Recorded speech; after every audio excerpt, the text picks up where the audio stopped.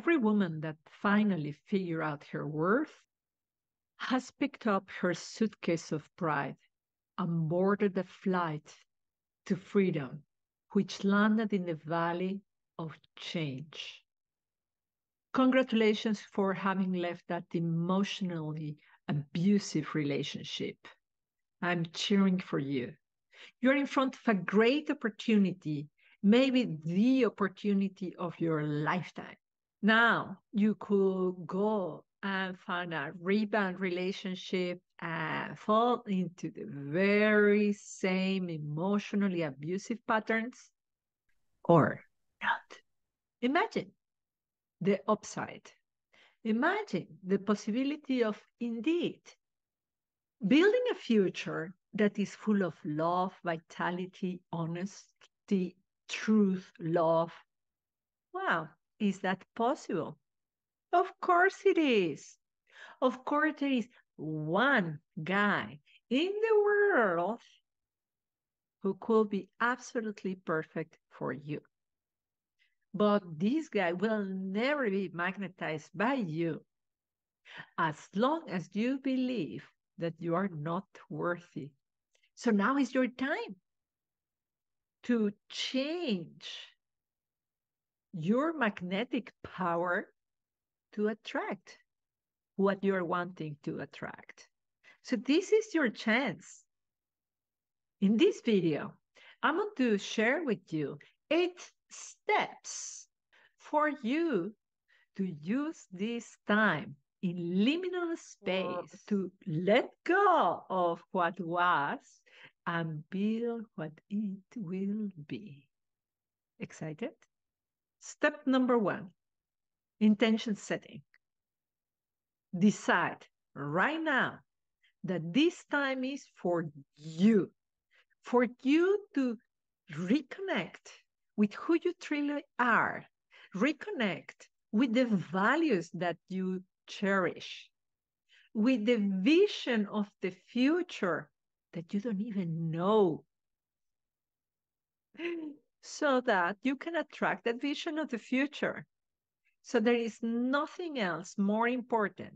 There is nobody who is going to come, no rebound relationship, not friends with benefit who will come and distract you from your intention. This is fundamental for everything else to work. If you don't do this, forget about it. Click off this video. You are going to attract another emotionally unavailable person like this. We don't want that. Very happy that you're still here with us, and we're ready to go to step number 2. Step number 2. Look, you are going to be inundated by emotions. There are going to be moments in which you're going to be crying, missing him. There are going to be moments when you are crying, blaming him, blaming yourself. Emotions are just going to pop up all the time. What did I do? Regret, or, oh, I need a new guy. Just emotions are going to come everywhere. And there is the tendency to try to solve this using the mind, because, of course, you are an intelligent woman and you will try to disconnect your emotions and start living from the head. Well, no, we're going to do things differently. You are going to use your body. So, step number 2 is everything about connecting and healing your body. Everything that has to do with your body, have it in the best possible shape possible. Start with the sleeping. Improve your sleeping ritual, your sleeping processes, your sleeping products. Invest in a good skincare for the night, so that you do the skincare before you go to bed, you do your teeth before you go to bed, a good book instead of scrolling endlessly, a good pajama, the best pajama that you can afford, the best linen that you can afford, so that you can sleep the best possible way. It's a third of your life. If you improve this healing yourself of emotional abuse is going to be just easier. The other big elements of healing your body, you already know it: diet and exercise. Go outside, get into nature, do weightlifting, do yoga, go swimming, get yourself moving, get the sweat out. Your heart is going to be grateful to you. Investigate which diet is the best for you, but don't be complicated. Don't get lost into, oh my god, all the possibilities about diet. Do the simple things. You know that water is better than alcohol, for example. uh, do something. Don't wait until you have done all the research. Follow your intuition of what feels better for you in your body. Number three. Number three is curate. Is the ultimate uh, expansion of the great recommendation of Jordan Peterson, clean your room. You are going to clean your room in absolutely all areas of your life. Likely you move out or he moved out. So you have suitcases or empty wardrobes. You have to arrange and move really literally the energy left, right, and center. Um, you know, clean constantly. Clean constantly with attention of saying, should this be in my life or shouldn't it? I remember when I was doing a cleanup similar to this, I found my mini skirts. Then I asked myself, well, am I the girl of the miniskirts? Well, no, I'm not the girl of the miniskirts. I am a grown-up woman. I don't do this anymore. That was my younger self. It's time for the miniskirts to go. In the kitchen, I never had a vegetable steamer. Hmm. Now I want vegetable steamer because it has the veggies and I take care of my body. Maybe that should come in. That is what is curating pluses and minuses. And do it with the miniskirts, with the vegetable steamers, and do it with projects and with books and with love letters and with just curate the life that you want. What are the colors, shapes, tastes that you want around your life? Do it with your agenda. Just, take it very seriously. Take it as far as you want to take it. The idea is that you create your life as beautiful as your soul is. Curate your life. Number four, find the blessings. Yeah, I said correctly. Blessings, that is the blessing and the lesson. This experience you had is full of blessings. You attracted this man into your life as a spiritual teacher. He came to teach you things about you that you never imagined. For example, I tell you about my ex. I used to be very nice. That means whatever you will tell me, even if I will disagree with, I will not start any argument because I just wanted peace. I hated confrontation. I hated conflict. Why? Because I come from a family of divorced parents and they used to fight all the time. So I hate it. And he told me, no, Blanca, but what do you think? What do you think? And he really pressed me into expressing my opinion. And yeah, after the breakup, I realized that this was one of the gifts that that relationship gave to me. So I decided to express my opinion more openly, to dare to say what I think. Well, that was just so fantastic because as I dared to express what I think, I attracted people who think, well, relatively similar to me, and also to have wonderful conversations with other people who disagree with me but are open for conversations.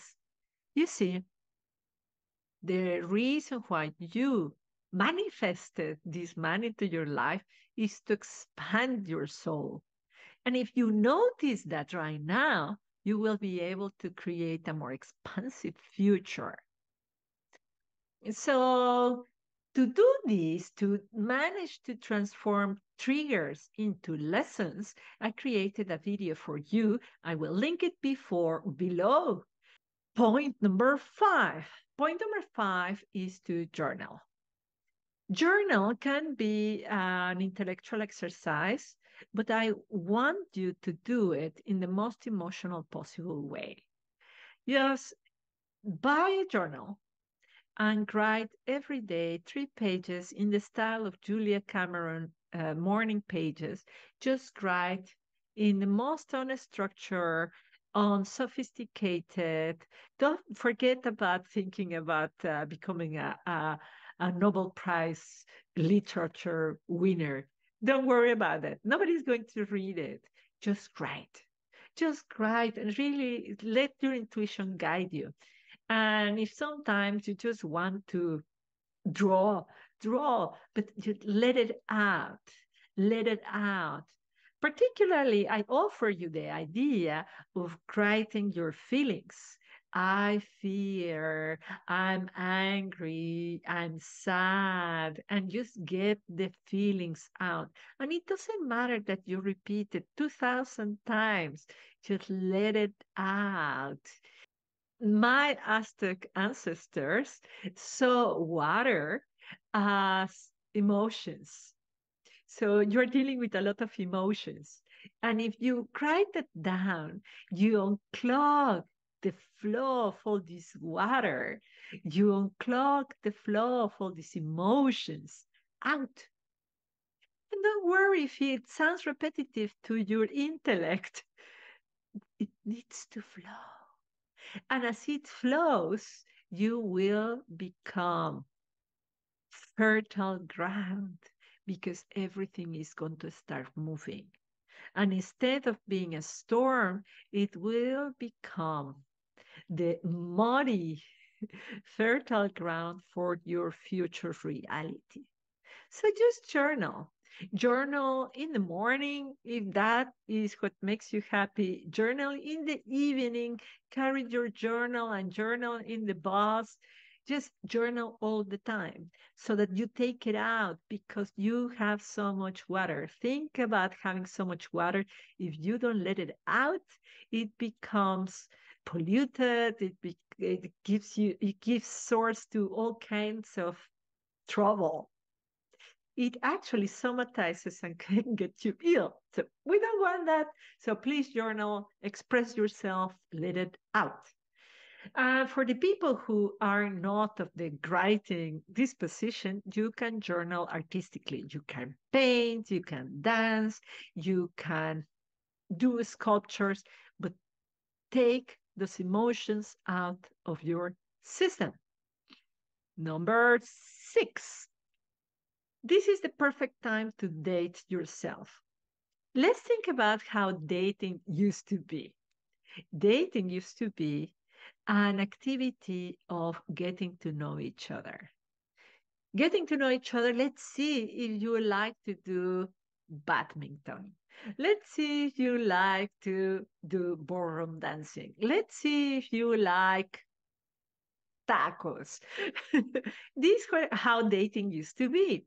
The two persons were together in different activities to see if they were compatible. So now you're going to date yourself.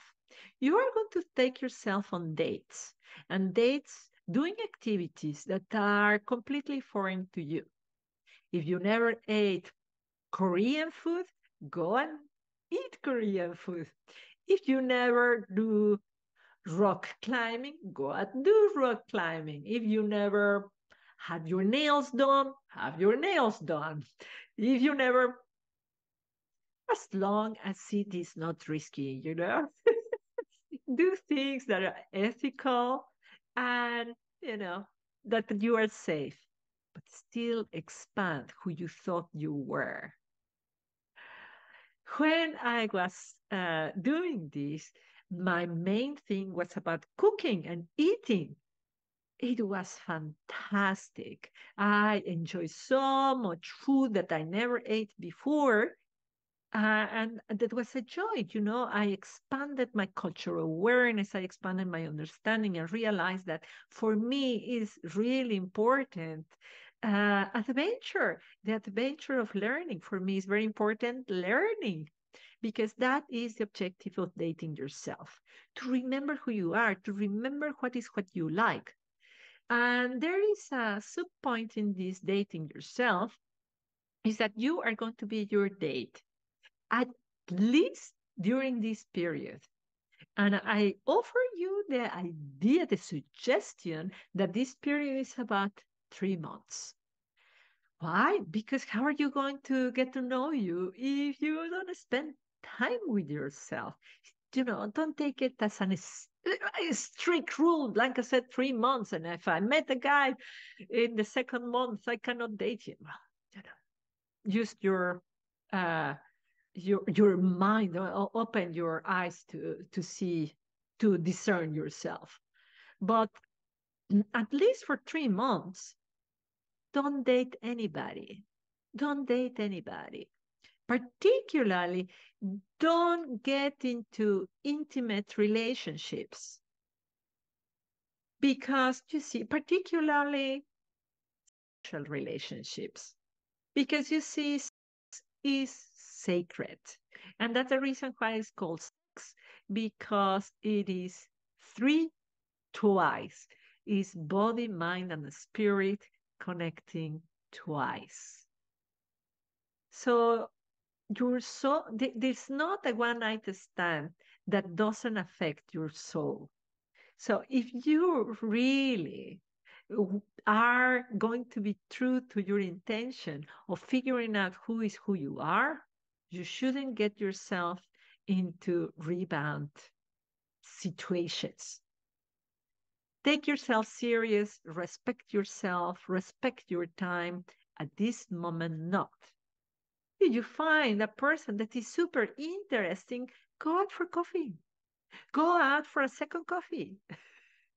Go for a walk. That is fine. But stay within your intention, stay within your priority of leveling up your own self, your own vision of what you want. Once you feel finished, you can go and date many people, many cup of coffee. See what how they are, how you react. But that will be later. I'll make a video about that to help you what to do after this period. Number 7, spend time with people, positive people, especially positive old women. This recommendation, you cannot imagine how good it did to me. When you spend your time around young, negative women, you will hear stories that there are no men around, all men are bad. When you get surrounded by cynics, this is what you are going to get yourself into your mind. When you get surrounded by wise women, you are going to get yourself full of hope. I could argue that that was one of the key reasons why I found my husband. I was able to attract him. I had this friend. She was 70 and just married a man who was 60. He chased her all over the world because of her job. She had to travel overseas everywhere, and he chased her until she said yes. And she was my friend at this time when I was doing all these steps of self reinvention, just to see her and to see that it's possible to be loved. Even if you are super old, can you imagine 70 with all the wrinkles and all the gray hair? And she was the happiest woman I think I have ever met. No, there have been other happy women, but surround yourself with people full of hope. If they are old and they are women, even better. So, of course, I invite you to be here because I'm an old woman. So I invite you right now to like the video and subscribe if this is touching your heart, because I certainly hope to help you. Like the video is free. Step number 8. As you do all this and you are journaling, you are going to start envision the future. Start envisioning the things that you would like to see in your future. When I was doing this, one of the important things that came was art and plants. Now you can see in my house that painting. I painted it myself. That plant is not the only one that I have at home. I'm surrounded by them. That's important for me. As you envision the future, you will clarify what are your values. Doing this will upgrade who you are internally and externally, will magnetize the people who you want around, because you will become that person that they want in your life. And this is so powerful because it is not just about that particular romantic relationship. All relationships will improve. Friendships, your relationships with your family. As you level up your connection with your self-worth, everything will change.